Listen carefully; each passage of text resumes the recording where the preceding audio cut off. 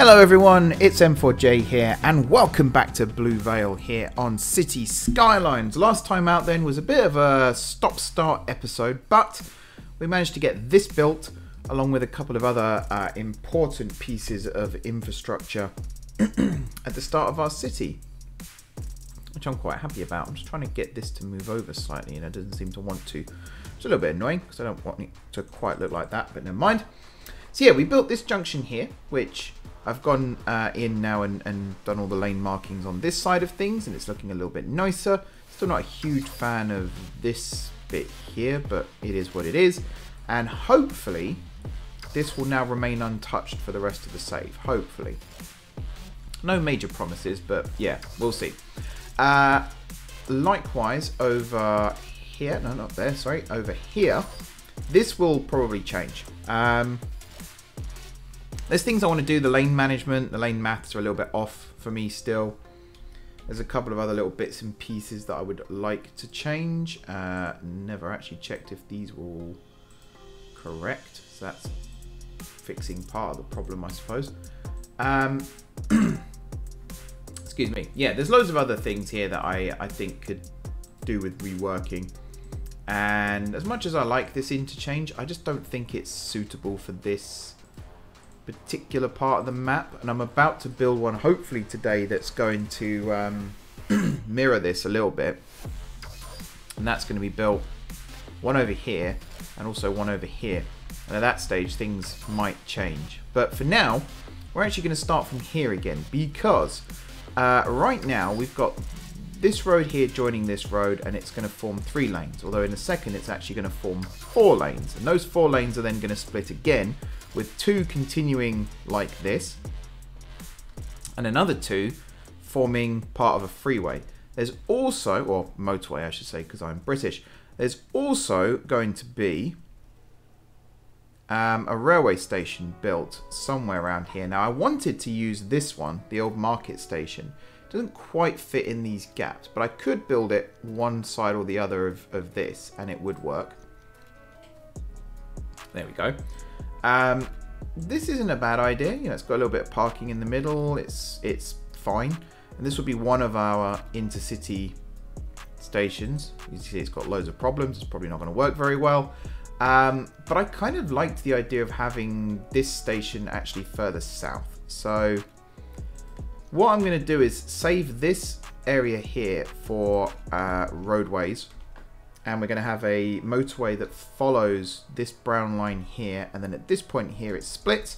Half of it goes down this way, the other half goes this way, and even here, according to my plan, this becomes a 4-way interchange with another road that comes along here, and that heads up to connect with another road that comes up from here. So again, this might be a certain roads join from certain directions, but not necessarily all of them.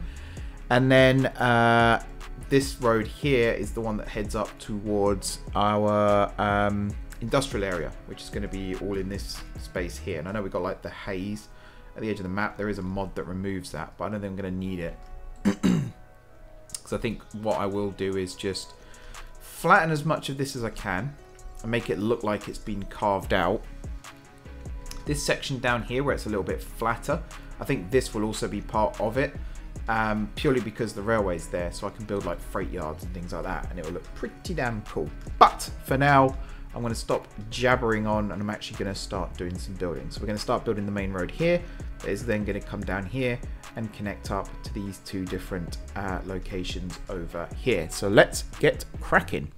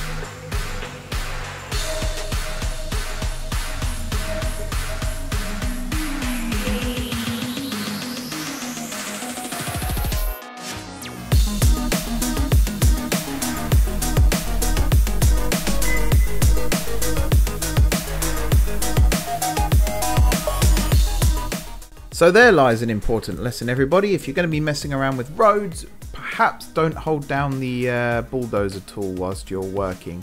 Thankfully, not a huge amount of work was lost there. And to be honest, some of what was lost there I wasn't a huge fan of anyway. We did manage to keep the 4 lanes here though, which is a bit weird that works, but never mind. So I'm going to have another crack at this. I think what I'm going to do this time is start off by actually building the overroads first. And then go from there. And you might already have noticed I'm kind of adding like feeder roads here. So this is like the main boulevard that runs through the city, east to west. I imagine there'll be more traffic running east to west than north to south. And even if there is traffic running from north to south, it might even end up taking these routes because they could end up being quicker. And that might be something that I end up forcing. Either that or I make this north facing only. And that might save some energy as well when it comes to how to control traffic flow in future. But yeah, right now I'm going to go ahead and start working on this again. I'm going to redo some of these roads, some of these junctions, and probably make this all look a little bit nicer and tidier. I'm going to try not to do too much here that's going to affect how this central section here works, because I was quite happy with this. But yeah, I've already got some ideas as to how I'm going to improve this. So bear with me, and I'll be back again momentarily.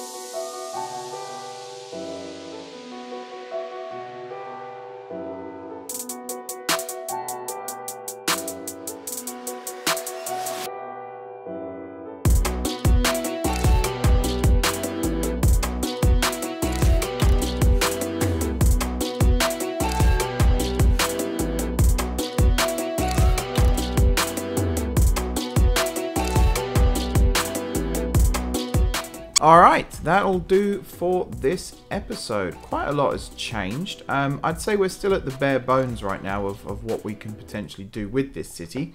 But I am feeling a lot more confident now that the road layout will work as intended. Now, this junction here, I did say before was going to be a four-way, and it still will be a four-way, but I think I'm going to spread it out a little bit more.